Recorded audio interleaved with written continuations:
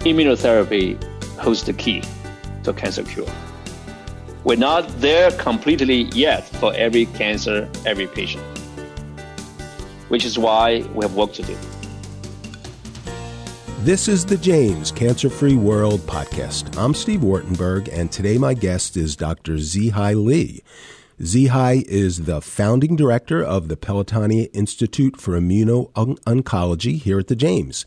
Zihai filled us in a year ago in episode 40 about the creation and game plan and the goals for the Institute, and now he's back to fill us in on the first full year of operation. Welcome, Zihai. Well, thanks, Steve. It's good to be back. Before we dive into immunotherapy and what you and your team are doing, let's talk a little bit about Pelotonia, the major funder of the Institute, $102 million over 5 years. And this year's Pelotonia was a little different due to the COVID-19 pandemic. There wasn't a ride. Instead, thousands of people participated in what they called My Pelotonia, which is a great idea. In this, people could set personal goals and raise money. So what was your My Pelotonia challenge? What did you do? Well, I decided to personally challenge myself to at least ride 20 miles per day for at least 20 days. So this is sort of like 2020 kind of idea. But most importantly, I want to be part of this movement. I want to be part of this fundraising movement and building something remarkable here at the James. Frankly, I can't help it. I have to be part of this.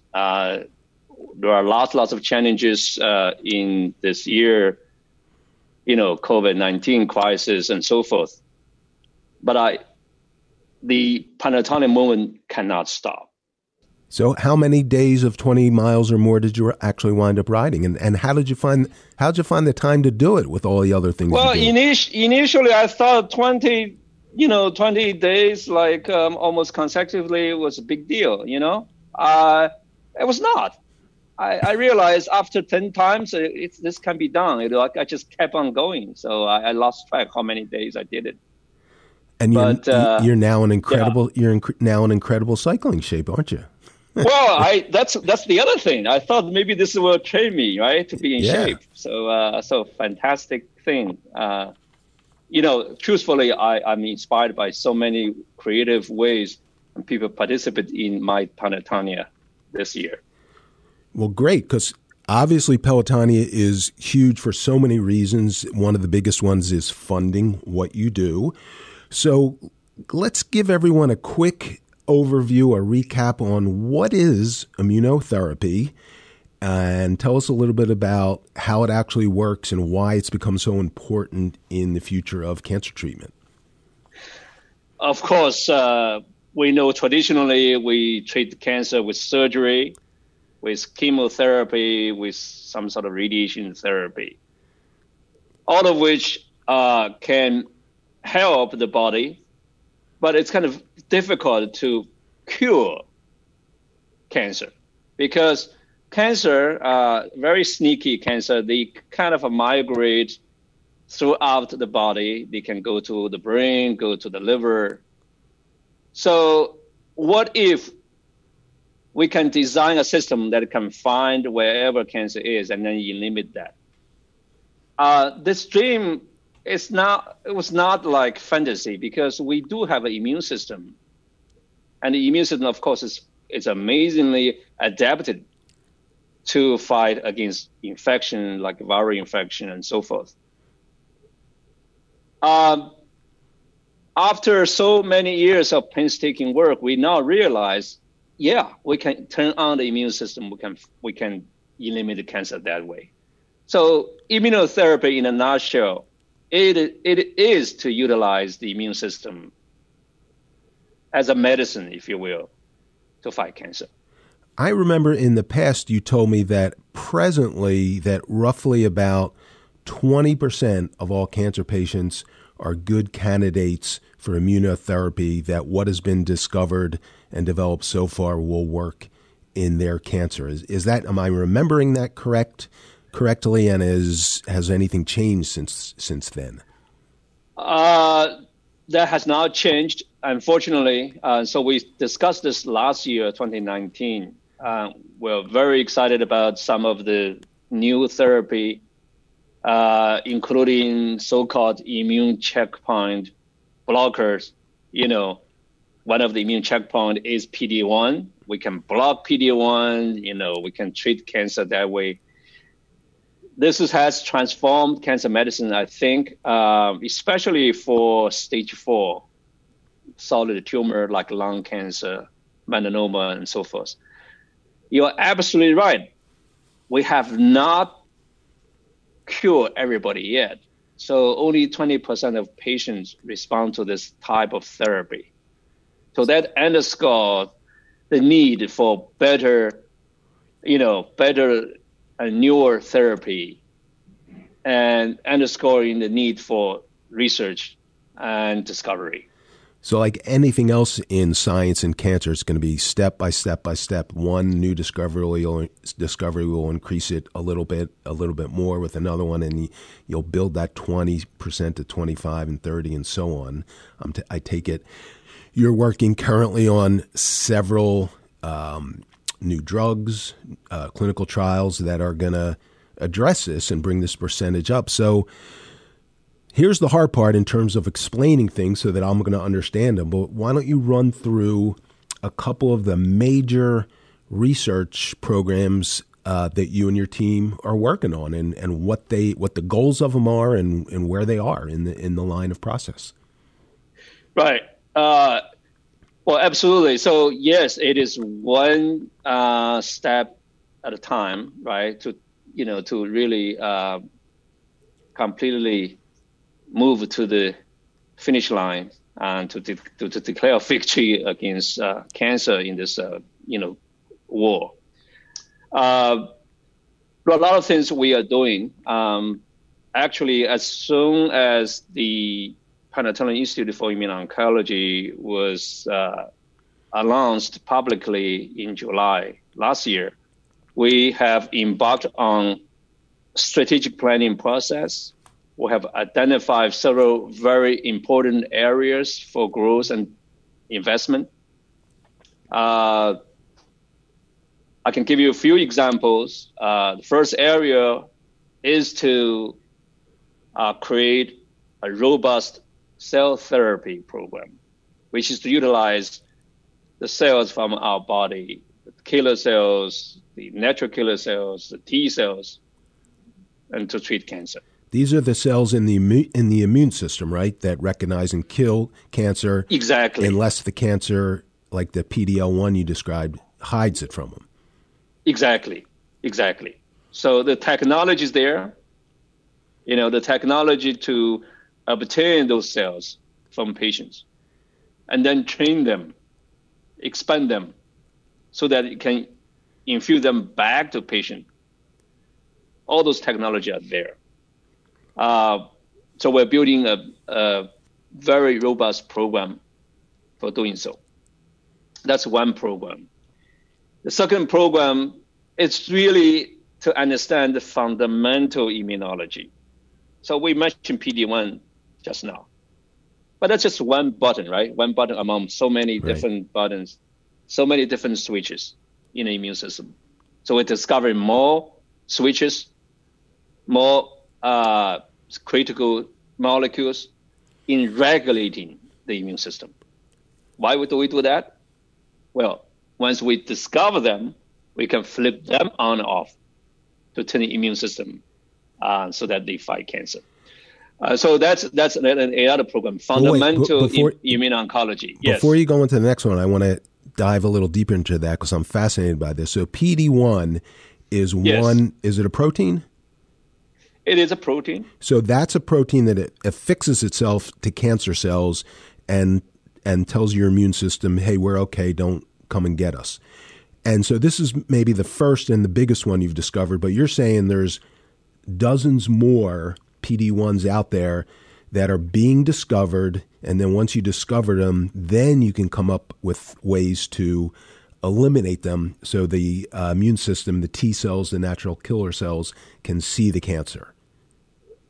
That is correct. I guess I need to explain a little bit. So I said the immune system is a phenomenal defense mechanism. It is designed to ensure survival of the host.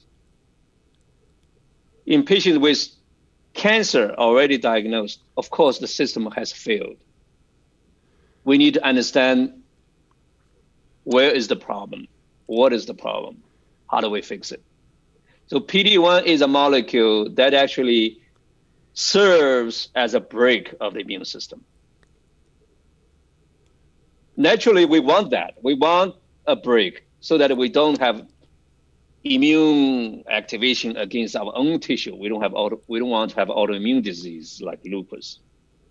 But in cancer, however, cancer are so sneaky, right? They hijack this molecule, this normal mechanism, so that they can turn off the immune system. Now we know that is the trick that cancer use. We can design a way to break it, to block it. This is exactly what we're doing clinically. What you just said is also correct. What else are out there? So besides PD-1, there are other mechanisms, other bricks that sneaky cancer cells also use to turn off the immune system. So why is it so hard to find them? I know that there must be dozens of reasons, but why is it hard to find the next PD-1 that's doing that same break blocking thing? There are tremendous heterogeneity between patients, between cancer types. What is complicated is that what is constraining the immune system in one patient may not be the same mechanism that inhibit immune system in another patient. So yeah, PD-1 seems to be important for 20% of patients. So the other 80% of patients, there are other mechanisms of suppression from the immune system, from the cancer to the immune system.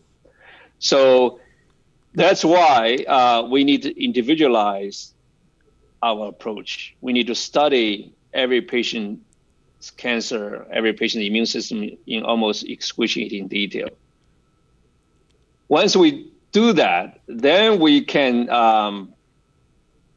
accurately predict which pathway is more important for that particular patient. And by doing so, we could have a better effective therapy. So it's just finding all these different versions of PD-1 and then figuring out what will work against them. Right. And the other thing I want to mention is that this sounds daunting, right? Every patient you have to study to great details and so forth. But one thing we need to realize, the principle of immune response is universal. What works in 10% of patients actually already inspire everyone that the other 90% of patients would possibly also respond to this kind of immunological principle-based therapy. We just need to find the defect that works, that is important for that particular patient. I'm not sure if I explained it clearly, but sometimes when people say, "Hey, look, only 10% of patients respond," that's kind of depressing. I look at this very differently.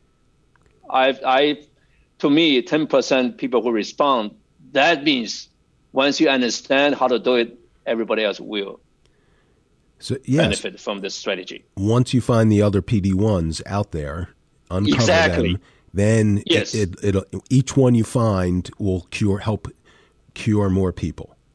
Correct. Exactly. Okay, we're going to take a quick break, and we'll be right back with Zihai, and he's going to talk about a couple more specific research programs and clinical trials that he and his team are working on. A revolution in lung cancer treatment is happening at the James. We're proving lung cancer isn't solely defined by location and stage, but rather the individual molecules and genes that drive it. Simply put, there is no routine lung cancer. That's why our world-renowned specialists put their expertise towards treating one particular lung cancer, yours. At the James, we go beyond the routine to prevent, detect, treat, and cure your lung cancer. To learn more, call 1-800-293-5066. We're back with Zihai Li, the founding director of the Pelotonia Institute for Immuno-Oncology here at the James. So Zihai, fill us in on a couple specific areas of research, clinical trials, things that you and your lab and other labs within the Institute are working on. Oh, absolutely. So many specific examples. I'm going to mention a few. One thing we have been doing in my lab is about this molecule called GARP. GARP, like G-A-R-P. Correct. Okay. And you must know this book, right? The World According to GARP. I remember that book very well. Yeah, and the movie as well, 1982 by Robin Williams. It's a fascinating movie to watch. But this molecule, it's a protein. In the immune system, this molecule serves like a hook for a bad player in the system. And this bad player is TGF-beta. Transforming growth factor beta. Now, why I mentioned that? This molecule is equally interesting. Maybe not as interesting as the movie, but for immunologists, it is. It's a fascinating system to turn off the immune system. What is interesting is that now we know where they are, how to find them, and more importantly, we develop a system to block it. The system is an antibody, so we generate this antibody that can specifically block GARP. By doing so, we block TGF-beta. So if you, you mean ask? Well, I was going to say, yes. If you block GARP, and GARP's job is to hide the cancer cells from the immune system. Yes. So if you block GARP, then these cancer cells are now visible to the immune system in much the same way that you talked about with the PD-1. Exactly. And then we also know that GARP does so by serving as a hook for TGF-beta, which is known as a bad player. So you're right. We can block GARP, we can make the tumor visible to the immune system. And we have generated a very interesting antibody. So interesting that it shows pretty broad activity against cancer in preclinical models. And it is so interesting, a pharmaceutical company has licensed this antibody. We are co-developing this antibody. Hopefully, in a not too distant future, within a year, we hope, we will test this new strategy for the treatment of cancer. So I'm very excited about this development. Oh, I have a bunch of questions from what you just said. So when you talk about you've developed an antibody, that means some sort of treatment, some sort of drug-like thing that goes into the body, and this antibody affixes itself to the GARP? Is that how it works? Exactly right. So absolutely. Yeah, antibody serve as a biological, a therapeutic. Yes, it is a drug. And we are very excited about this particular drug, potentially. We have done quite a bit of work for advancing this platform into the clinics. We are working with the biotech company and working with FDA so that we will conduct our clinical trial within a year. And so this is moving forward in a very rapid pace. So the PD-1 is involved in 10 to 20% of cancers. Is that correct? Correct. Yes. So with GARP, how many different types of cancer, how many overall cases do you think this could impact? Well, that is a beautiful question. We don't know yet precisely, but what we've shown, importantly, is that for those tumors that don't seem to respond to PD-1, they can still respond to GARP-based therapy. In other words, we think that 80% of those patients who don't respond to PD-1-based therapy, they can potentially be subject for GARP strategy. And furthermore, we think even for the 20% patient who respond to PD-1-based strategy, adding GARP will make that response better. See, there's another example of how combinations of treatments seem to work better than one alone. Wow. Exactly. So I think this is something that is very important. It's grown from my lab, and we obviously can only do this with the support of the Pelotonia community, the James Cancer Center. We have a tremendous, infrastructure for doing some of the work that I just described. And we're moving forward. Probably one of the first cancer type we're going to treat is actually lung cancer. So I work with David Carbone to advance this program collaboratively. That's the GARP treatment you're going to use it on. Okay. Exactly. Yeah. I can tell you some more examples. There are a lot of stuff that are exciting here, all actively ongoing here at Ohio State in the Pelotonia Institute for Immuno-Oncology. Yeah, definitely give us one or two more of these big, exciting things. And just so people understand, within the Pelotonia Institute, there's labs. You have a lab of several people, these great scientists, exactly. And then someone else. Right. And there's, I don't know how many labs, 4, 5, 10 different labs led by world-class researchers and physicians like you. Yeah, the PIIO is a big community now. We have existing physicians and scientists working in this area. I think about 50 or so people. 50?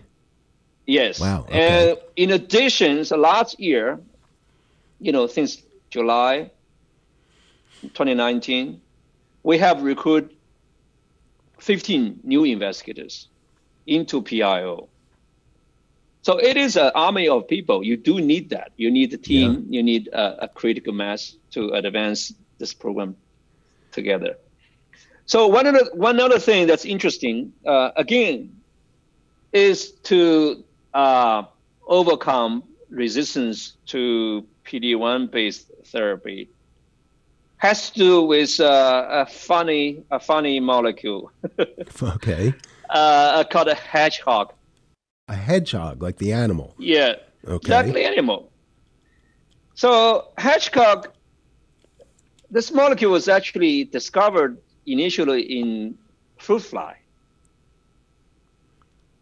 So when genetics, when they try to mutate gene in fruit fly, and those mutant develop a funny shape, and one molecule was mutated, and this fruit fly grow like hedgehog, very short, has a spiky spine, very in appearance, this larva looks like hedgehog, hence the hedgehog pathway.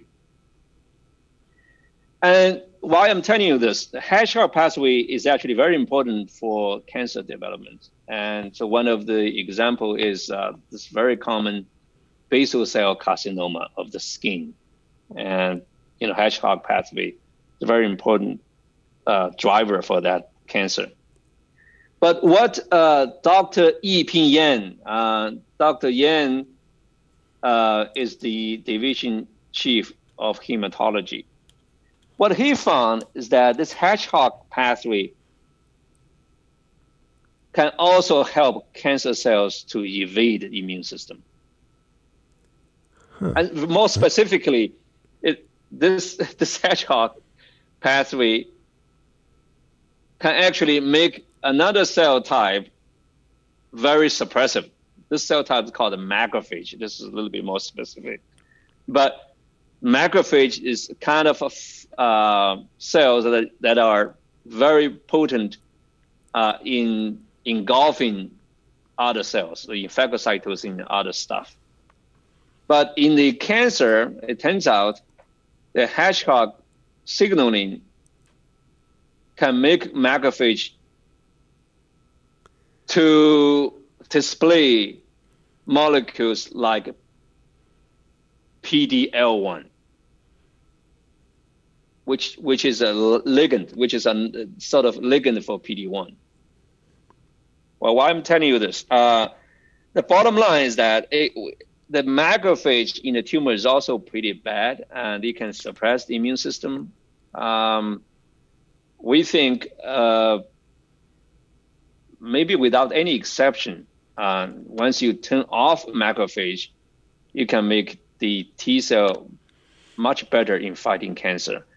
And one way to turn it off is through this hedgehog signaling pathway. So Dr. Yan is working on that. He's actually working with physicians in the gyms,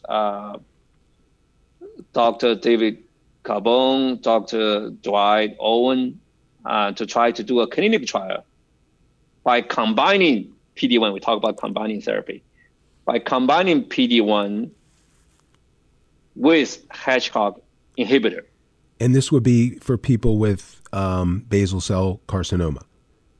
This will be for patients with basal cell carcinoma. This is also going to be important and applicable for other cancers like lung cancer, melanoma, even liver cancer. Okay, so this hedgehog is not just in basal cell carcinomas. The thought is it's all over the body, just like GARP and PD1. Exactly. So I'm very excited about this as well. And as a matter of fact, together with Dr. Yan, Dr. Carbone, Dr. Dwight Owen, and myself, we are writing a major grant proposal. We submitted a proposal to National Cancer Institute, NCI, to try to get more funding to support this work. Funding is key, and it sounds like you've put together the preliminary data that knock on wood will get you that funding, so you can open this clinical trial and hopefully prove that this is going to be a step forward. Exactly. So let's sort of wrap up, and I think people can tell your excitement over the future, that the work going on in your lab and in other labs has really excited. So look ahead, and why are you so excited? What do you see from the Pelotonia Institute and from others around the world all coming together and combining that are going to just make immunotherapy just explode in the next 5, 10, 20 years? Oh, yes. We think cancer medicine is reaching to a critical point. This point requires everyone to work together to really tackle the disease in a more fundamentally different way. We have all kinds of therapies, targeted therapy, traditional therapy, but now we are convinced immunotherapy holds the key to cancer cure. We're not there completely yet for every cancer, every patient, which is why we have work to do. But once we are convinced this is the direction we need to go, then we need to have a strategy. We need to have a roadmap. We need to have support to do so. I'm very, very excited that we are here. We have this amazing Pelotonia Institute for Immuno-Oncology to do exactly that. Okay, excellent. And I think that almost goes back to our beginning in talking about the actual Pelotonia ride and how important it is in funding the work of you and so many others and bringing the community together to understand the importance of your work. So next year, I think you need to keep riding 20 miles a day or more, and then maybe, hopefully, knock on wood, we'll all be able to, 8, 9, 10,000 of us will be able to ride together in August. Well, Steve, I don't think I can keep pace with you, but yes, I'm very excited, looking forward to that. Well, I know you said you rode 25 miles last year, your first time, so I'm going to challenge you to do 50 miles next year. I think you can do that easy. You're in good shape now. Challenge accepted. Okay. All right.